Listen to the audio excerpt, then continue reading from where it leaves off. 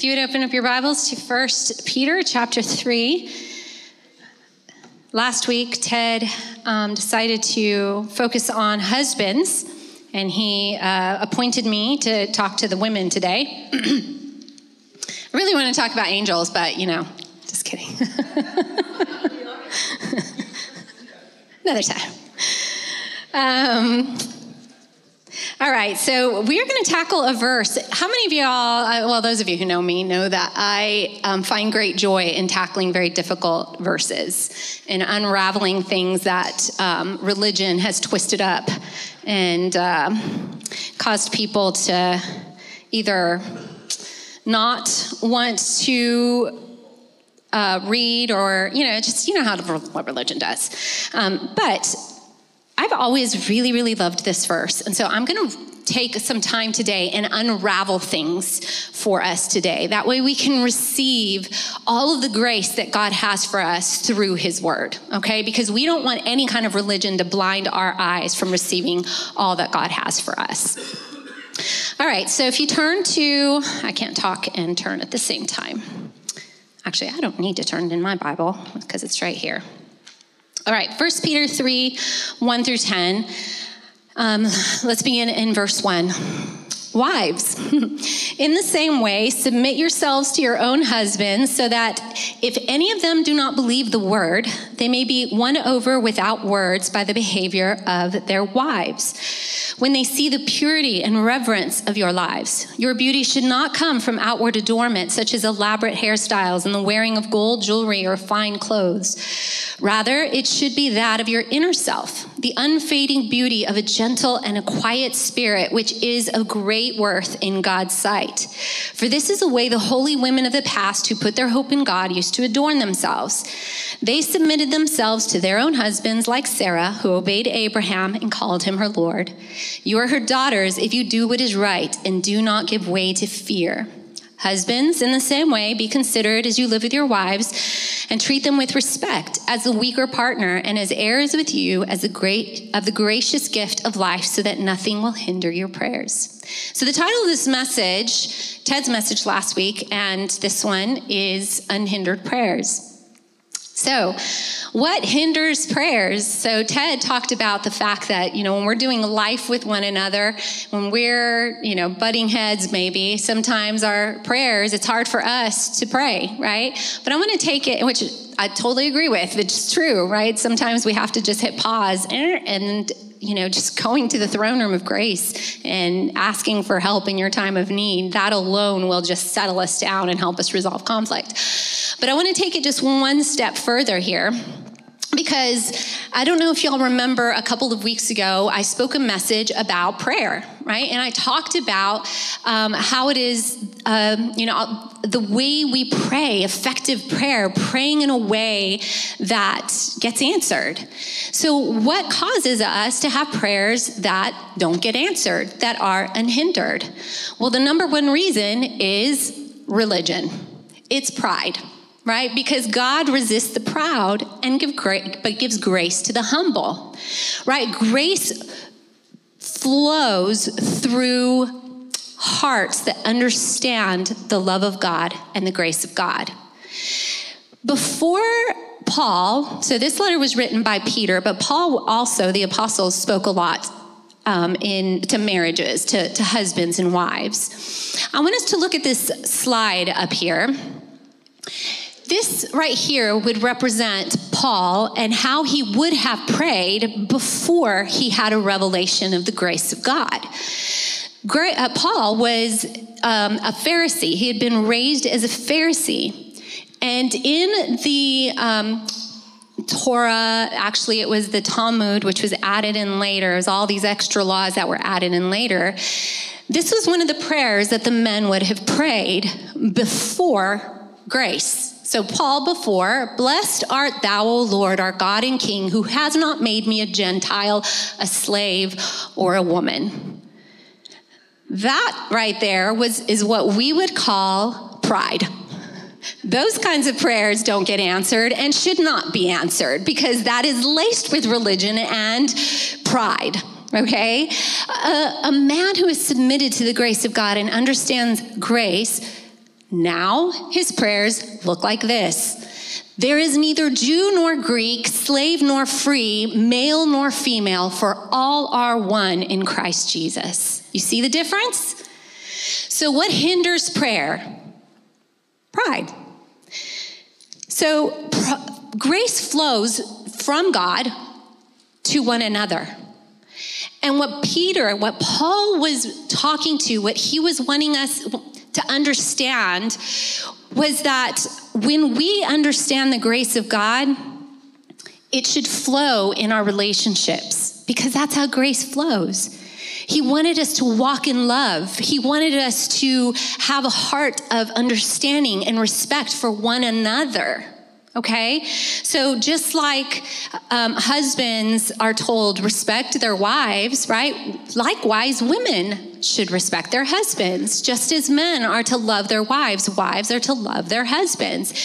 It's a mutual love for one another. Okay? So that is what I just wanted to focus on that just for a little bit before I really get into the heart of my message. Really quick, just a quick quote that I read from C.S. Lewis. C.S. Lewis said that humility isn't thinking less of yourself, it's thinking of yourself less. Okay? So if we want to understand what humility is, it's not that we're peons and worthless. That's not what humility is. It is about thinking of yourself less and considering other people better than yourself. And that is what Paul often talked about. So before I really get into the heart of this particular passage, I'm going to take a step back and go a little bit further, actually a lot further, because we have to start at the beginning. Recently, I was looking at our website analytics, and I was curious to see what causes people to stumble across our website. And you can look to see what keywords that people will type in, which leads them to our website. And the number one Google question that people typed in that led them to us was about generational curses. That's the number one thing that people searched for, which I happened to write a blog post about, which led them to my blog post. The second highest thing that people searched for are women allowed to preach? Which means that there is a massive vacuum among the church on addressing this issue. Massive. Now, I'm going to go back and I'm going to address some things that have been so misconstrued throughout the centuries. And I'm going to show you why and how that has been so misconstrued. We're going to set it to right, and then we're going to go from there. Okay? So we have to start at the beginning. We have to start at the beginning. And at the very beginning in Genesis, the very first chapter of Genesis, chapter 1, it says, "And God created the heavens and the earth. And the earth was formless and void. And the darkness covered over the face of the deep. And the Holy Spirit hovered over the deep." And then it says that God spoke, "Light be," or "let there be light." Right there, we have a triune God working together to create the world. Right there.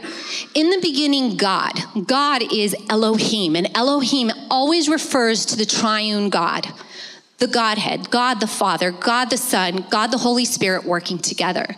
Whenever you see anything in Scripture where there is a voice that is spoken, when God speaks, that is Jesus speaking.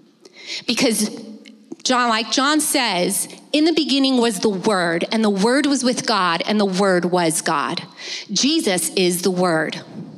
So whenever you see light be, God said, that is Jesus declaring the will of God. God the Father is the heart, is the will for mankind and for the world. Jesus is the one who speaks it, and the Holy Spirit is the one who moves. The Holy Spirit moved, brooded over the surface of the deep. Whenever you see the brooding, the fire, whenever you see anything that means wind or water, that is all the Holy Spirit at work and moving in Scripture.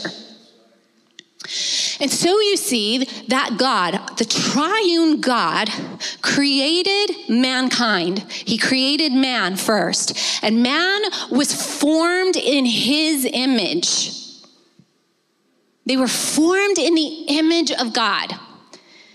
And God breathed his very breath into the nostrils of Adam, and he came to life. It said that he breathed into his spirit came alive. He came alive with Zoe life, the life of God. Let's pause there for just a second. In our English translations in our Bible, all of our translations would translate God and pronouns for God in masculine, in he, right? He, God. However, in the Hebrew language, it's very much like the Spanish language. In the Spanish language, you have gender-specific pronouns and you have gender-neutral pronouns, correct? La pelota, that is feminine. El vaso, that's masculine.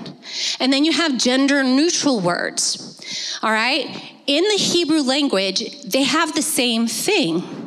What's interesting to note is that in the Hebrew translation, anytime the Holy Spirit is mentioned as a pronoun, it is always mentioned in a gender-neutral way.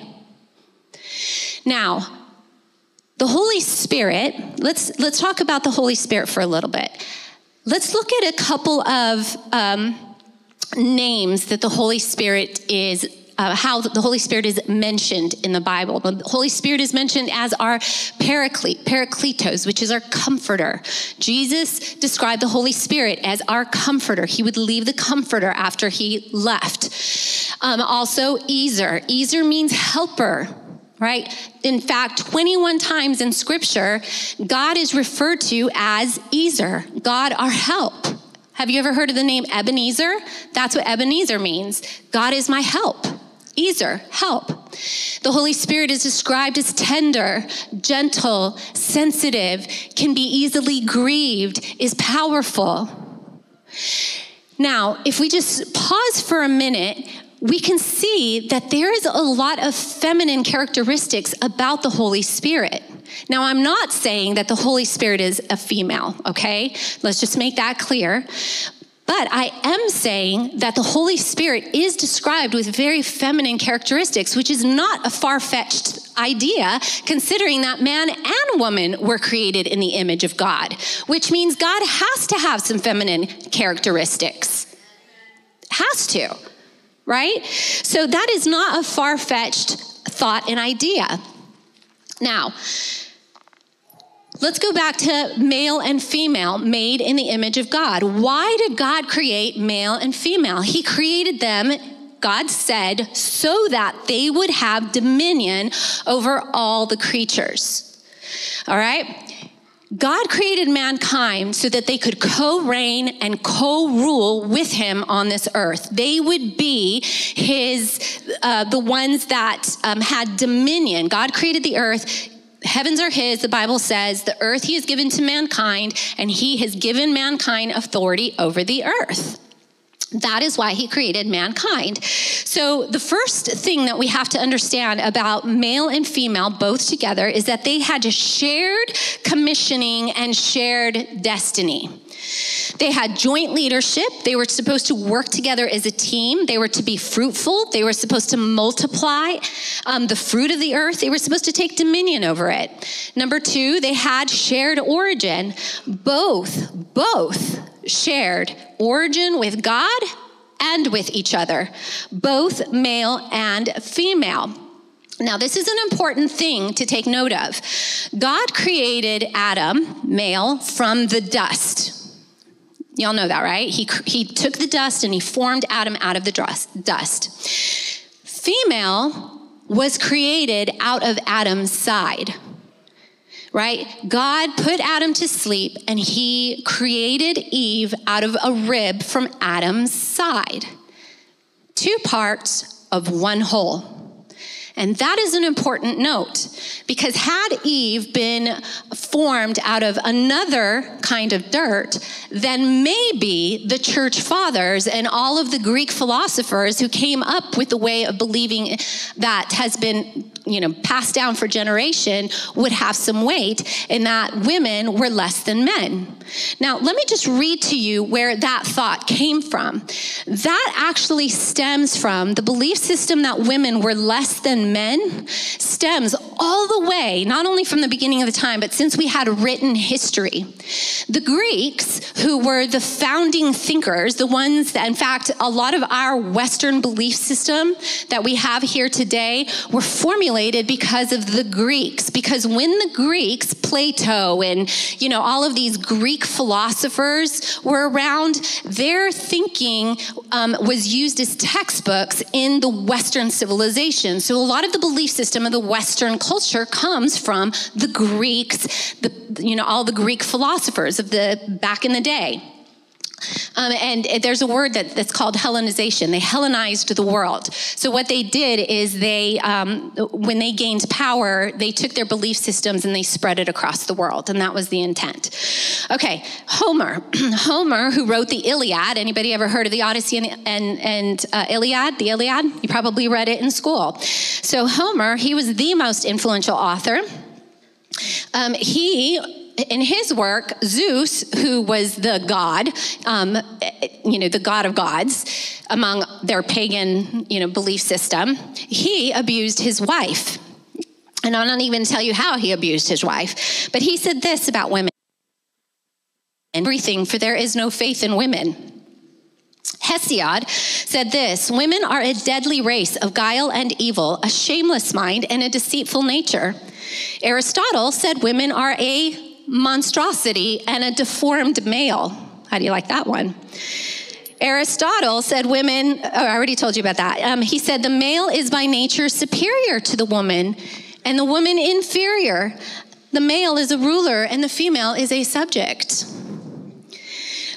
The Romans were no better. The Romans had its beginning when they came and plundered a group of people called the Sabines. They killed all of the men in that town. They kidnapped the women. They raped the women. And that is how the Roman culture was developed.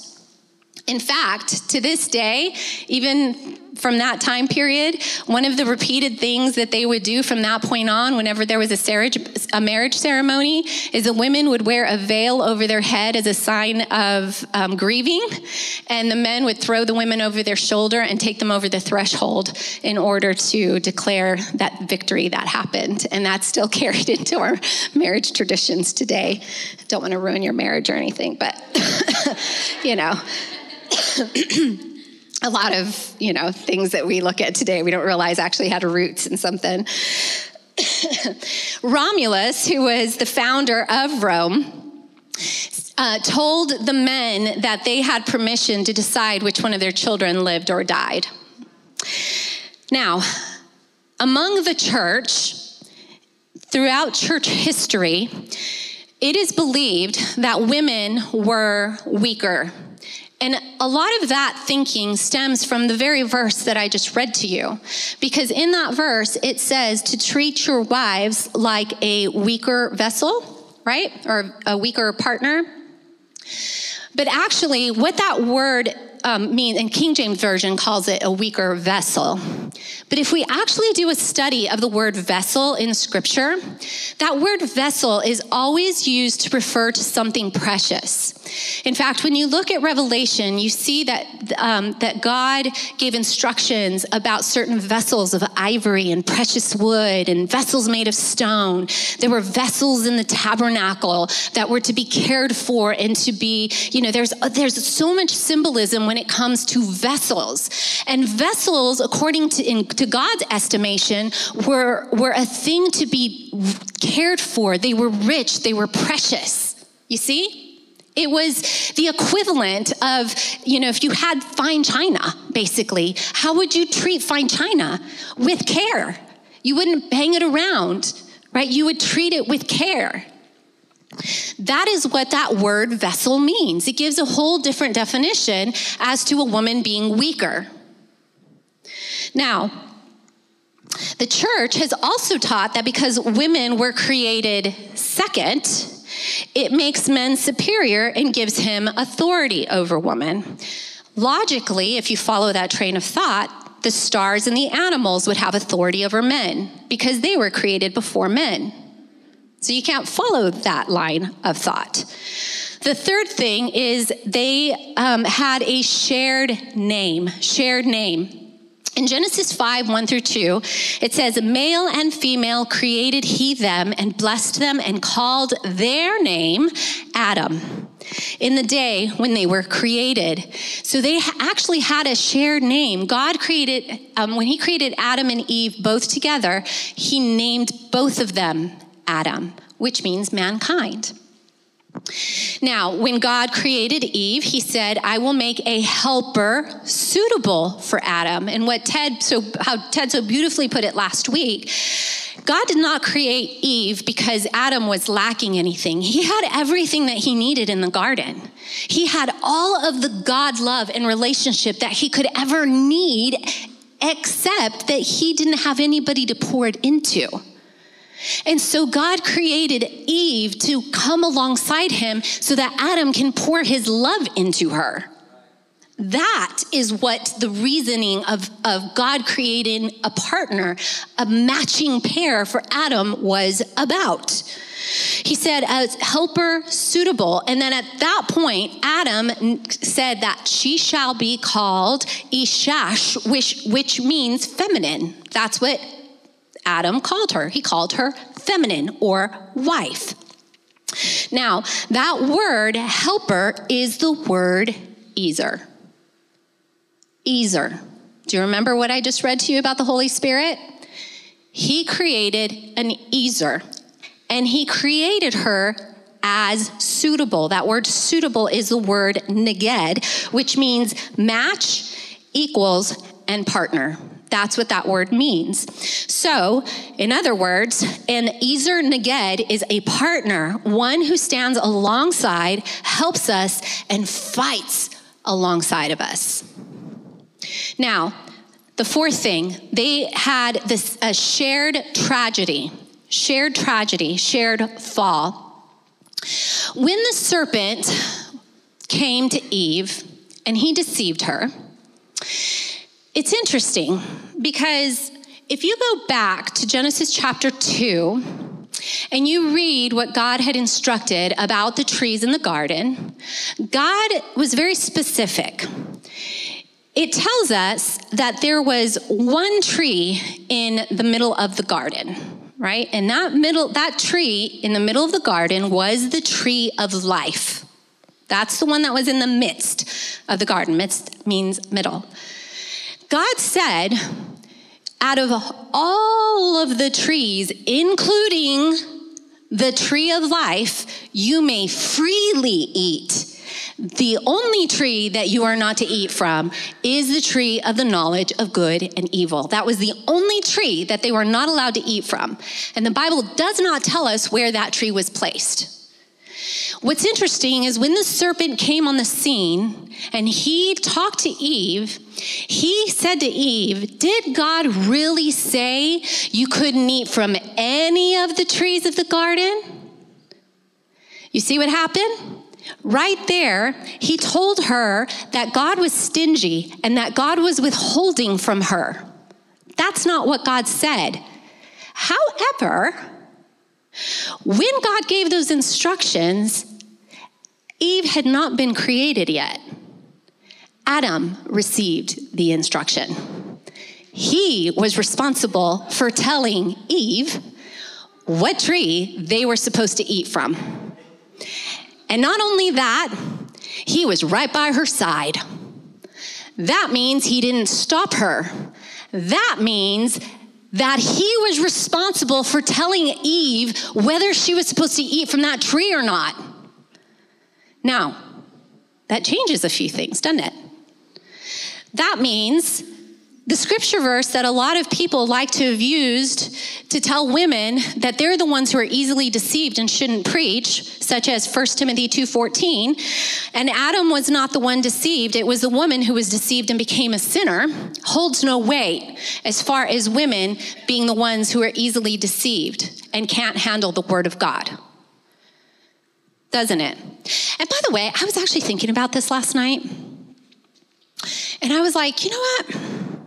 You know how it is that when our husbands like spend time with a buddy, and then when they come home and you're like, hey, how did your meal go? And they're like, fine. And you're like, well, okay, how's his wife? I don't know. How are the children? I don't know. What did y'all talk about? Just stuff. And then you're just like, well, hold on. Like, what kind of stuff? Like, surely you talked about their life and how they're doing and how the wife is. Like, I want to know. And they're like, I don't know. We didn't talk about any of that stuff. You know what I'm talking about? I was like, that was a before the fall problem. That's troubling. Only the ladies know exactly what I'm talking about. All right. Anyway, going back, reel it in. All right, so in other words, out of all of the years of women being blamed for the fall, we can't say that.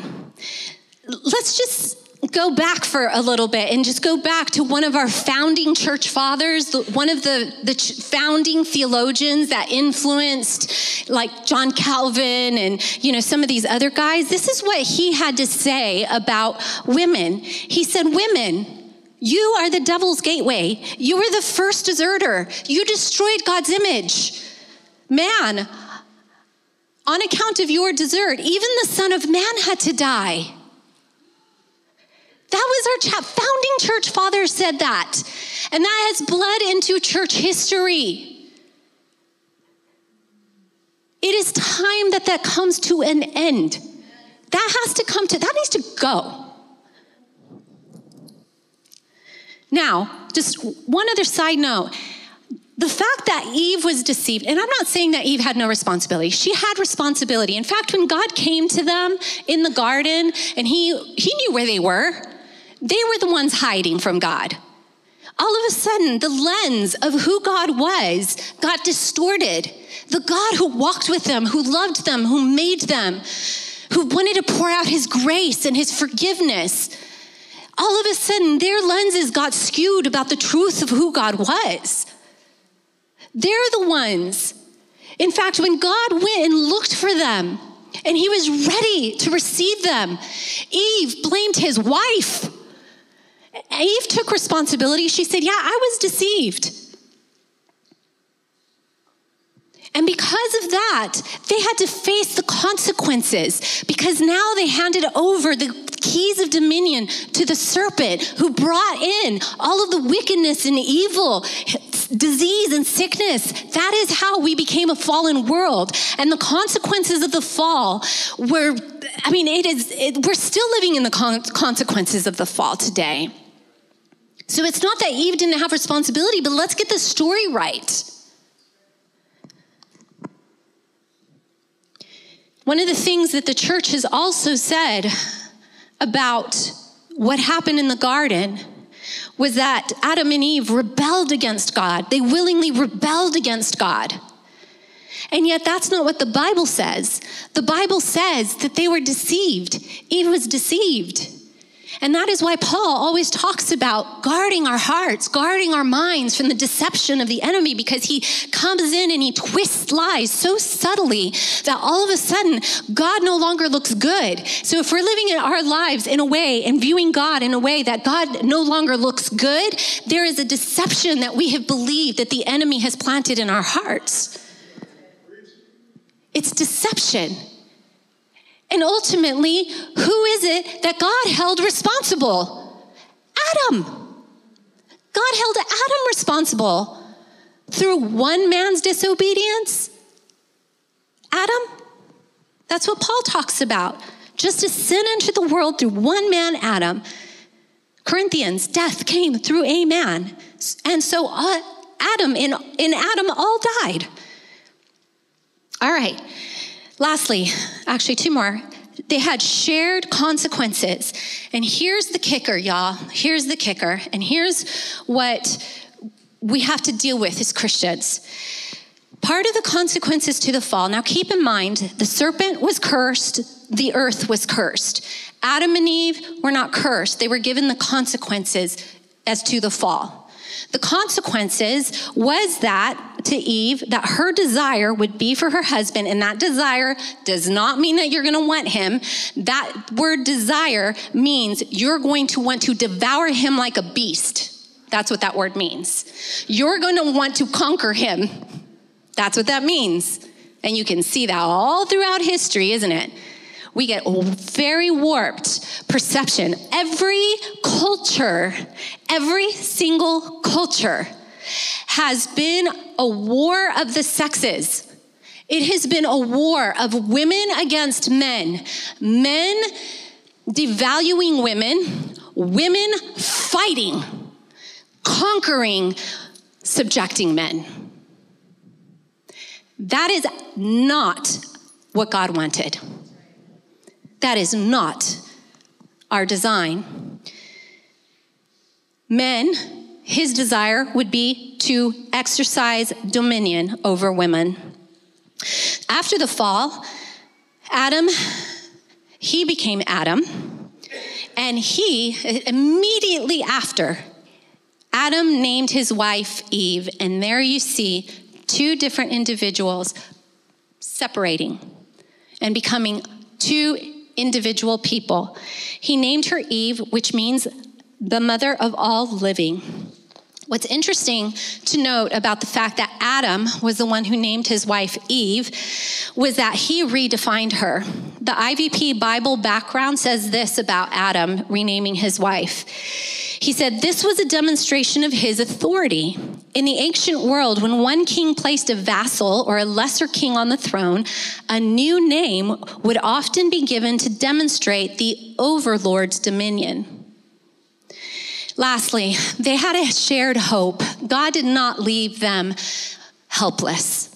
In fact, before they were driven from the garden, keep in mind, it was important that they leave the garden, because if they ate from the tree of life in that state, they would have lived in that state forever. So it was God's mercy that they leave. All right. And we're going to redeem all that here in a minute. But while they were in the garden, God performed the very first sacrifice. He killed an animal and took the skins and covered over their shame. God did that. And that is a picture of the gospel. Jesus is the one who laid down his life, and it is his blood that covers over our shame. Not just covers it, he became your shame, and he traded places with you and gave you his righteousness. He covered over their shame. And the most beautiful thing of all is, even before the fall, the triune God had orchestrated a plan to redeem mankind. Ephesians says that we were predestined to be in him before the foundation of the world. And that word foundation is a word that refers to something violent that happened. That means before the fall. Jesus came to seek and save that which was lost. You know who was lost? You were lost. We were lost. And he came in our lostness, and he came and redeemed us, and he brought us back into himself. The consequences of the fall was that they lost truth about who God was, and they lost the truth about themselves. They lost trust. They lost true identity. They lost innocence and their state of glory. They lost their security. They lost respect for one another. They lost humility for one another. They believed God was angry with them and opposed to them. They adopted orphan thinking that women were inferior to men. Men would desire to dominate. Women would try to destroy men, and they would battle against one another. But God, Jesus' death restored our value. And Jesus did not die for junk. And Jesus did not die for something broken. Jesus died for his great treasure. And for the joy set before him, he endured the cross, not despising its shame. That means you were the joy set before him. He endured the cross to redeem you and restore the value that was lost in the garden. You were the joy set before him. That means his death was your death. His burial was your burial. His resurrection was your resurrection. He did not leave you to die in your state of shame. He died to resurrect you to new life. That means you have the power to love one another the way that you were intended to love one another. We have the power to do life with one another. We have the power to come alongside our partners and to encourage them when they're down. It is no longer 50-50. It is 100%. 100%. That is what we are called to as biblical women. What you find through Jesus, keep in mind, ever since the garden, a woman's voice was silent. No longer did you hear from Eve. Every so often you saw these little glimpses of women. When Jesus came, he restored their dignity. He met with a broken woman at a well, the first woman to become the evangelist. Not just the first woman, the first person to become an evangelist. She ended up, her name is Fotini, and she ended up living a remarkable life and later went on to become a martyr, was thrown down a well, and she was killed as a martyr for her faith. Jesus stopped for a woman on his way to hell, from his way from hell. When his body was broken, when he was in the grave, his spirit was alive. And then on his way to heaven, he stopped for a woman. A woman. Jesus restored our dignity. Jesus restored our value. He restored what was broken in the garden. Women, you are not less than. You are not weaker. You are not second-class, second-rate citizens. You are worthy because Christ has made you worthy. Paul, here are some of Paul's workers. You want to know some of the women that Paul worked with? We have Euodia and Syntyche. They were the pastors of the Philippian churches. They were the chief pastors.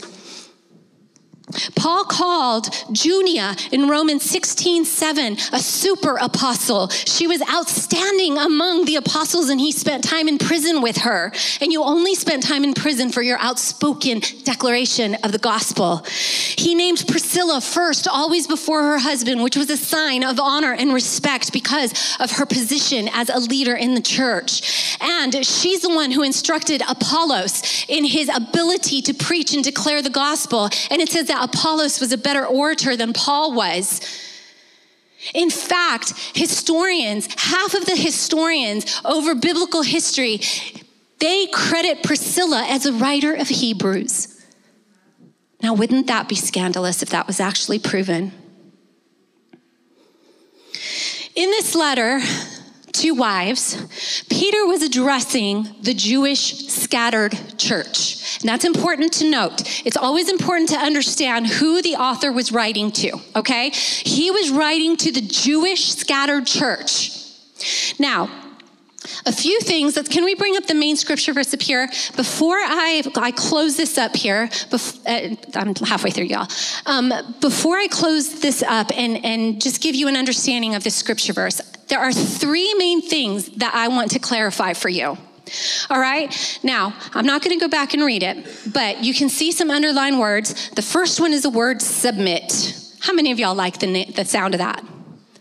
Submit. It's actually a very beautiful word. Let me just define that for you. Actually, that word is defined, the Greek word for it is hypotasso. Hypotasso is the Greek word for the word submit. And that word is a military term. It means to arrange, like troop divisions, to arrange in a military fashion under the command of a leader.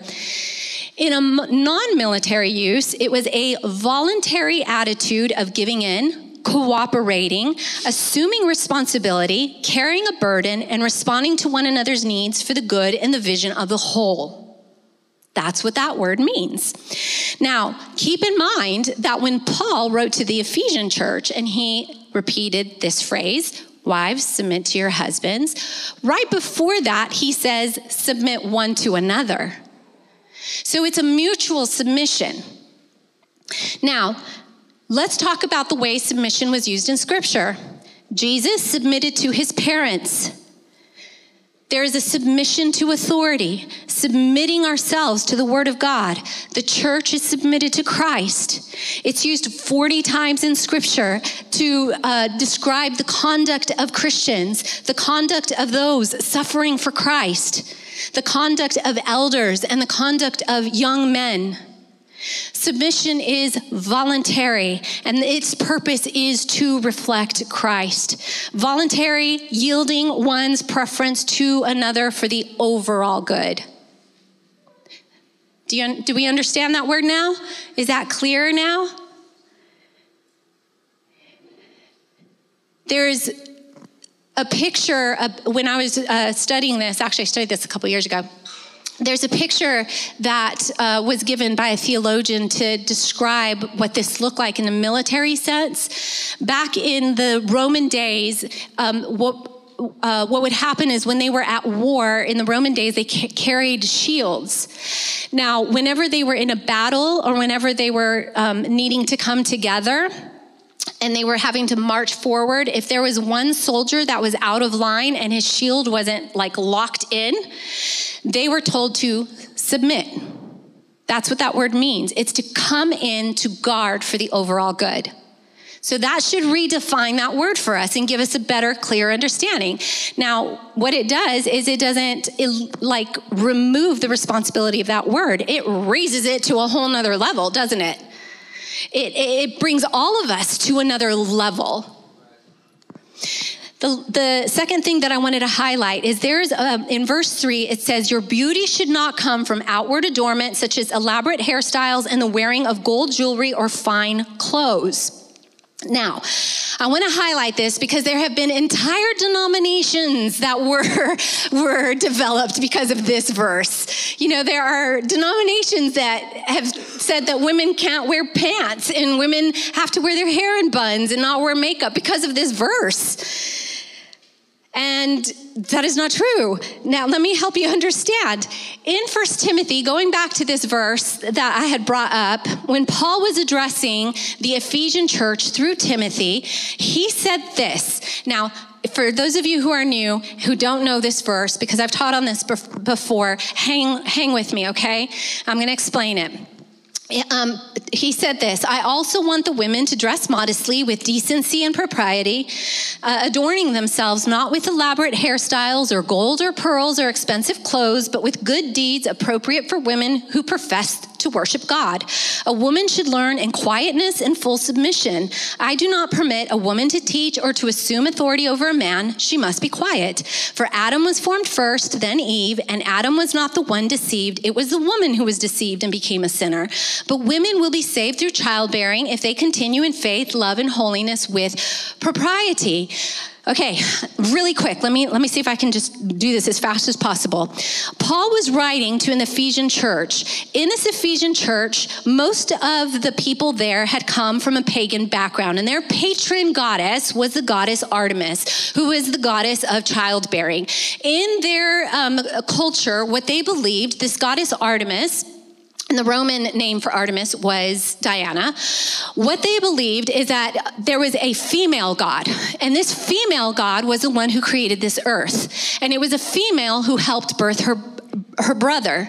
And so she's credited as the goddess of childbearing. And those who worshiped her were saved in childbirth. All right. And the way that we knew that the priestesses of the house of Artemis was by the way that they dressed. They were dressed in certain clothing. There were certain levels in the Artemis temple. There was the level of the prostitutes who were known for their shaved heads. Then there was the next level of priestesses. And these priestesses were responsible for rehearsing and telling the creation story of this goddess. And they were known for their braided hair with gold and the way that they dressed. And the last tier was like the top tier. These were the women teachers and scholars of this goddess Artemis. What was happening in this culture, in this church, is these women were coming to Christ. They were coming into the church. And the way that the Greek orators went about arguing is they did that. spat. They argued. So they would come into a public scene just like this, and they would raise their voices and argue amongst each other. The women were coming in and they were teaching their creation story, that it was a female God who created the world. Now, when Paul was addressing this church, he was saying to them, get the story right. It wasn't a female God, it was a male God. Adam, a man, was created first, then Eve. And you will not be saved by worshiping Artemis, you will be saved by God. God is the one who will save you. And you will not be known by the way that you dress, you will be known by your spirit. A gentle and a quiet spirit who knows your God, who believes your God, who trusts your God. No longer are we part of this world who worship gods and goddesses. We are now children of the living God who worship God alone. That is what Paul was saying. And so when he was telling the women, Peter was addressing the scattered Jews who were living among pagans. They were being heavily influenced by the pagan culture. And so the way that they were dressing was moving away from the way that reflected a heart that trusts God. And they were now starting to look like the people around them. And they were starting to dress in a way that reflected idolatrous worship. That's what Paul was addressing.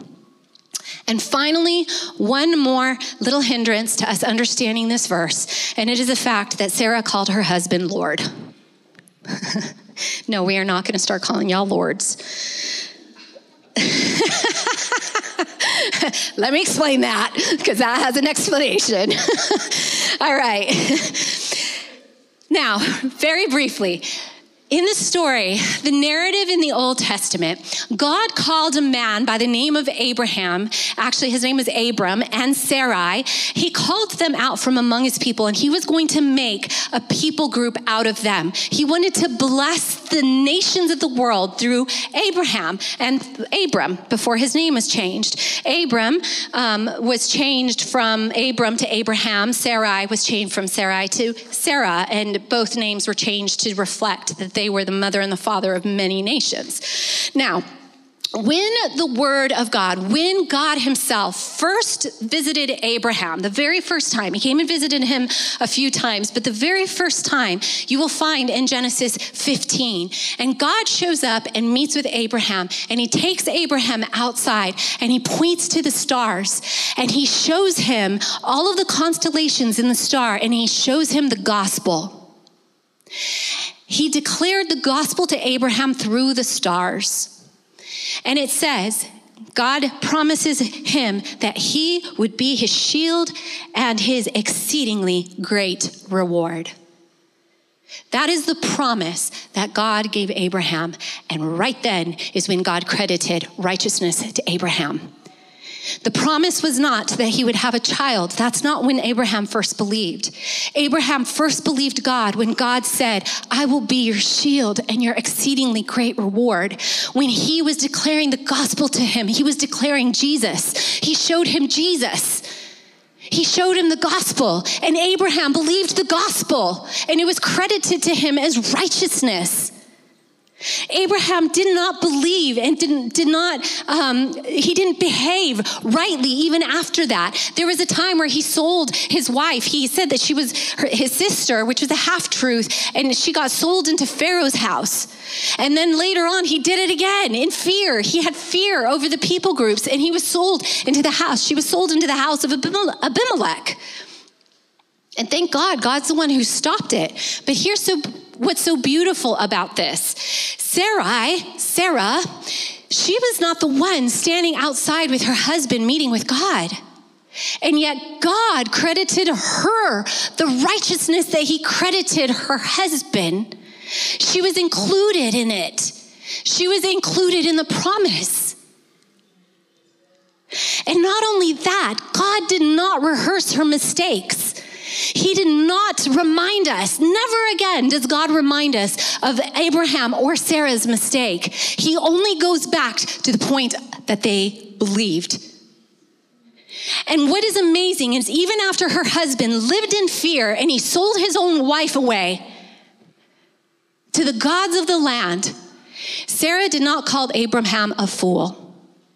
Sarah called him Lord, which was a pet name that we use today. It's like a name that I would say to my husband, hey, babe.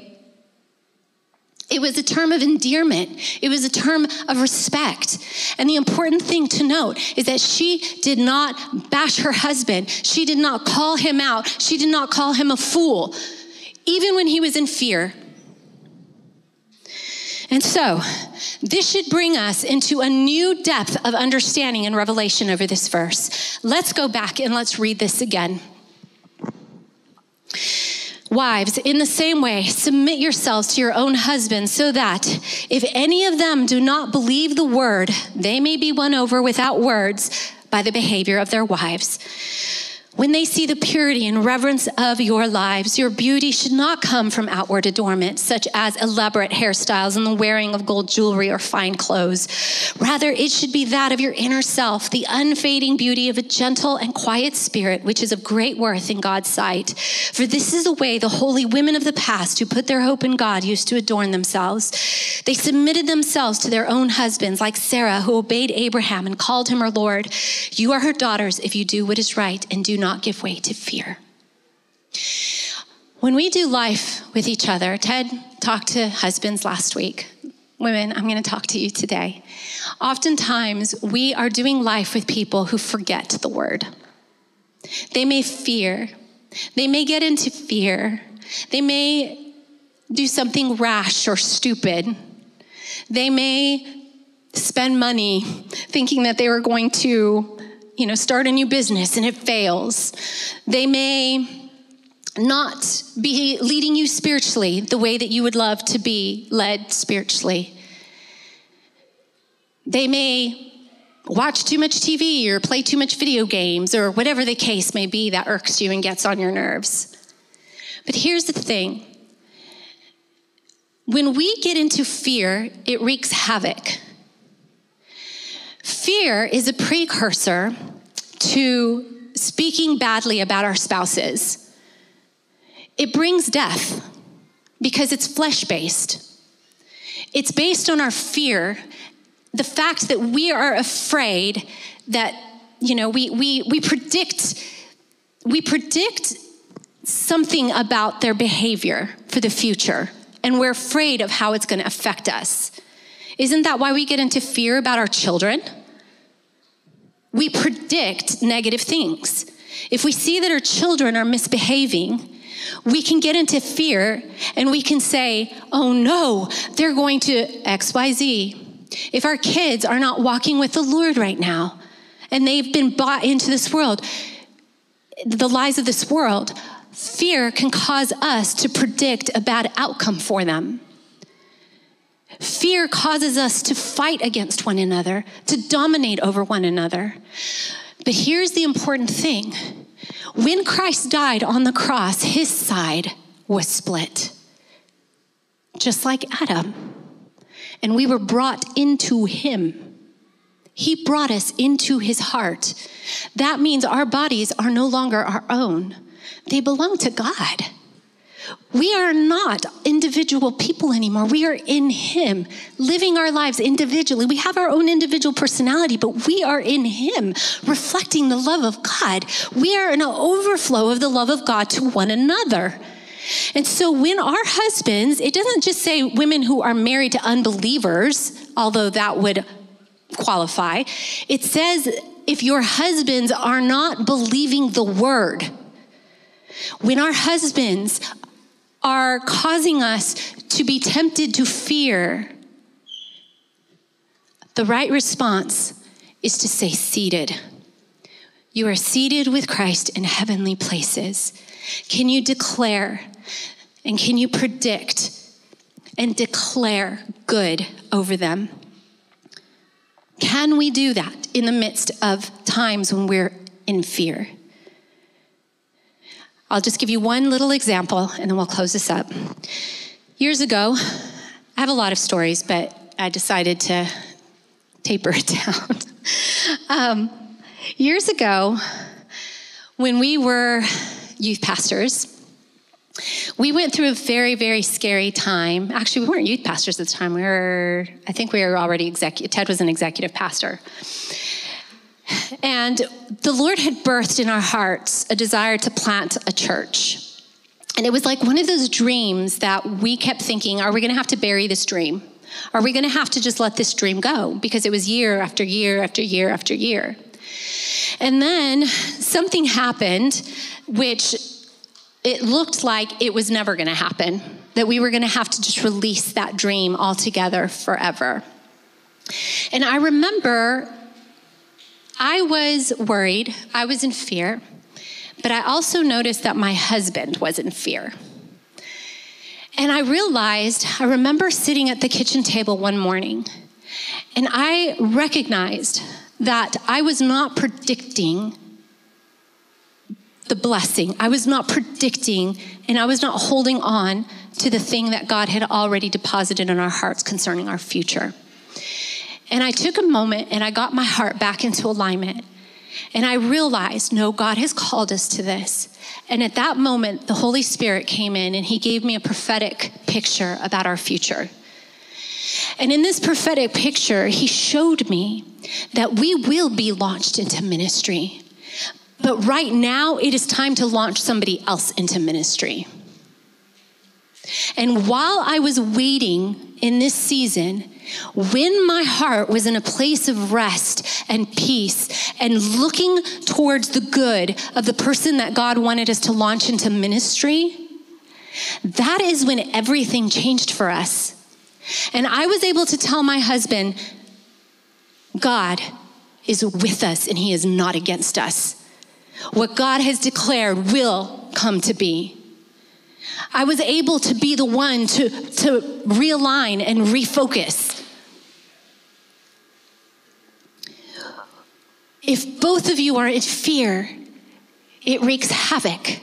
Sometimes one of us has to be the one to rally the troops. Now, lastly, I want to pray for anybody in here who, particularly the women, who may struggle oftentimes with fear in their marriage. Fear that causes us to predict bad outcomes. There's a quote from Charles Spurgeon that I always held on to with my kids. And in this quote, he said, don't prophesy defeat, prophesy victory. Prophesy victory. Don't ever go into defeat. Always prophesy victory in your lives. So I want to pray for women who may struggle with fear in their marriage, because fear causes us to manipulate and be passive aggressive. It wreaks havoc in our marriage, and that is not a healthy marriage, okay? Second of all, I'm going to pray for anybody who may have experienced the pain of a spouse not loving you. We have a lot of women, and unfortunately, the way that it goes as far as divorce and husbands leaving, unfortunately, it's more men who leave than women who leave.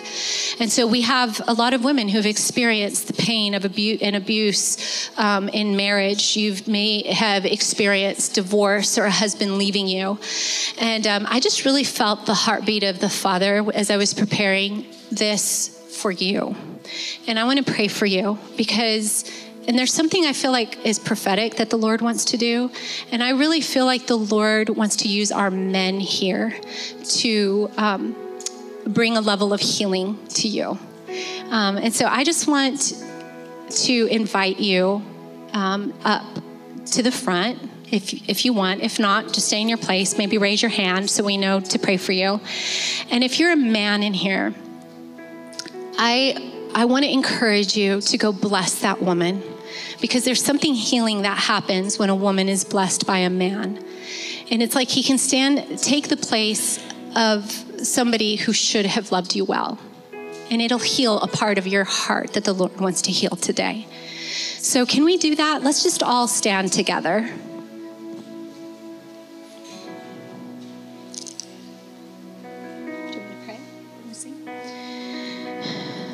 Again, come on up if you need prayer. Come on up. There we go. Okay, awesome. Keep coming, ladies. Keep coming. If there's anybody who's just experienced any kind of pain and trauma in your life, specifically because of men, can we come on up? And that's an open invitation. Awesome. All right. Those of you who are prophetic men, come on up. And let's just bless these beautiful women who've come up. We're going to hear the heartbeat of the Father over them. The Lord is close to the brokenhearted. And I also hear one more thing. Women who've experienced the pain of abuse, either you have been devalued, your bodies have been devalued, you've experienced any kind of rape or abuse or sexual assault also. And I know that's very sensitive, and you don't have to come up for that because that's a very sensitive topic. But I just really believe that the Lord is going to do something as you sit. Unless you want to come up, you can come up if you want to. But if you don't, the Lord's going to touch you right where you are. And I just really believe that the heart of the Comforter is going to touch your heart right now. Holy Spirit, I thank you that you are in our midst. The heart of the Father who has been grieved over his daughters. Grieved that his daughters have not been loved the way that they should have been loved, have not been cherished the way you have cherished them, that they have been wounded at the hands of those who didn't understand who they were.